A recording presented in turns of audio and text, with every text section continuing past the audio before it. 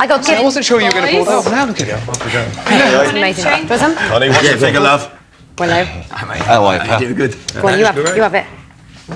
You're in a bit of a health. Oh, yeah, I'm on a strict diet, but my wife is watching this now, probably dribbling at her lips. She would love this. It's good, isn't it? Nice. No sarcasm this time. Nice mouthful. Not as good as your mum's. There we go. No, I can't. I'm on a strict diet. You're actually standing away from the dessert, aren't you? Yeah. I'll take his bit. Take it. I actually got into making cakes, and at Christmas I told all my family and friends I was into cooking, and I got 8 cookery books for Christmas. So hopefully... I'm really into Ferraris. Nice one. Right, all of today's recipes are available by searching for Something for the Weekend on the BBC website, bbc.co.uk, or if you've got an... For me and I give you more than conversation, yeah. Taking, shaking heads to deal. Wounded mama, I'll make you heal. I'll be so good for you. Be so good for you. I'll be right by your side. Like you want me to. There ain't nothing you can hide. Not from me. I'll be so good for you. He could actually really sing. He's got a great voice, hasn't he? He's cool, isn't he? He's quite cool. He is. Anyway, that was I Could Be So Good For You, sung by Dennis Waterman, not written by him, interestingly. Right. Anyway, we shall tell you later on what year that came out. Now... Is he brunch? Yes, we're ready. What do you want me to do?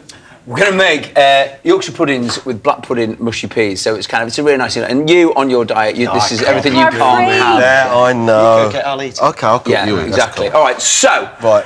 First of all, for the Yorkshire puddings, we've got some flour there, you've got an egg in your hand, Shane, we've got some water and some milk combined. Then the mushy peas, simple things. It's frozen peas that we've thawed, creme fraiche, mint, and there's some shallots over there. So first job, make a little well in the centre of the flour, and then crack... Problems already started. And then crack the egg into that. Oh, my wife's at home falling about laughing right now. OK. Oh, OK, that's it. There you go, look at that. Oh, that's a bit of shit. Hold on, let me get that. There we go. Good. And then a little bit of a whisk of that. Right, here we go. So do you do the cooking at home, Shane? Yeah, all the time.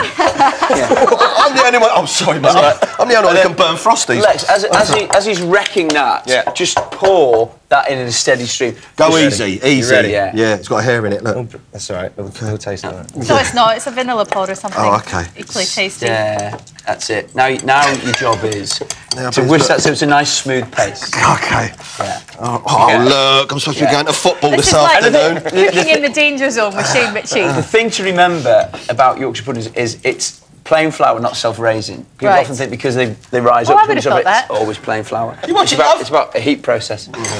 What do you reckon, Lex? It's not looking that great at the moment, but I'm sure it's got potential. A great tradition. There's one I made earlier. Yeah. No, that's brilliant. That's fine. Yeah, it's not bad. It's a little bit lumpy, but we'll get away with that. Now, the important thing is it's about heat. So this is in here. We've got oil that is incredibly hot. Oops. The hottest you can set your oven on.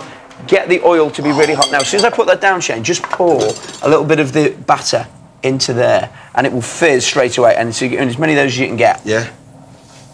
Fizzing, yeah. I'm a professional. Fantastic. And so already you start that cooking process. Ideally what you do is you'd actually take that over to the oven, just open the oven door and pour it in so you don't lose any of that heat. You got enough there? Lovely, it's Do you beautiful. want to lick the bowl? No, all right, thanks. That's actually quite good. That wasn't bad at all, mate. Thank you. I'm quite impressed with it. So that goes in 15 to 20 minutes, that's all we need to do. Now, with it, because we always do something that's completely veggie on the show, veggie black pudding that we've used before, so we just cut this into... You're a big fan of this, aren't you? Do you know, I just think it's a really good thing. Are you a fan of black pudding? Yeah, well, it's wonderful because I'm from a big Irish family, so it's predominantly an Irish thing, the black pudding. Well, it's a Lancashire thing. What's it made of? It's a Lancashire thing, black pudding. Is it really? What's it made of? Who's going to claim it? Normally, black pudding is made, it's blood, then it's oats, barley, onion. But the veggie version, they use beetroot juice as the blood and whey powder to set it. But you get all the flavours. And it's made by traditional black pudding makers, so it does have all that flavour. And it is a really nice flavour. So fry this until it's nice and crispy. You need 5 little bits of that, a little bit of salt, a little bit of pepper. Now, with it, we're going to serve some mushy peas. This is a proper kind of, a Lancashire meets Yorkshire kind of thing. And there's a great tradition in Lancashire where they have black pudding competitions. And what they do is they throw black puddings at Yorkshire puddings. It's that kind of War of the Roses thing. So the Lancashire guys throw stuff at... We had that in Hull, Really? North West London, but it's bricks. Similar thing. So what we do is, in here, we've got a little bit of shallot that we've cooked off with a little bit of oil. Then we add a glug of white wine into there. This is where it gets a little bit ponty. This isn't kind of, you know... Yeah, it is for a lazy proper brunch. Yeah, this is a little bit kind of grown up. So you could use onion and have no wine in there, but it's quite nice to do it, you know? So then what we do, we put all of the wine and the shallots into there.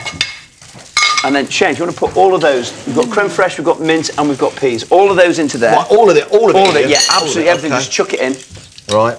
So listen, this week's episode, you've got Rick Mail on as well. Yeah, Rick Mail and Mira Sayal. It's probably one of my favourite episodes. Coming What's up. he like to work with? 'Cause I get the impression you two have a lot of laughs. I imagine you had him in the mix. Oh, and trying to get Rick to stick to the script was one thing. Oh, brilliant! But no, he's fantastic. And so's Mira Sayal, you know. And we've got wonderful other actors coming up like Maureen Lipman, Josie Lawrence. That's right, Rory Kinnear. Some great faces over the next few weeks. Do you think, well, because of the history of Binder, that made people go, yeah, I'll have a bit of that. You know, if you approach them to do it. Yeah, I mean, don't forget also, there's a whole generation that don't remember the original. So they're coming to it with fresh eyes. Do you remember the original, Lex? You're I don't, to be honest. When I knew I was doing this, I got the box set. Yeah. Started series 1. I'm working my way through. But I was watching Knight Rider. Yeah. Oh, yeah, Yeah. Dukes of Hazzard? Dukes of Hazzard, absolutely. OK, so what we've got? So we've got our mushy peas. Right. We've got our black pudding that's cooked, and then we have the Yorkshire puds that are already in the oven. So what happens is... And how long do they cook? 15 to 20 minutes. Look what you've done, Shane. It's amazing.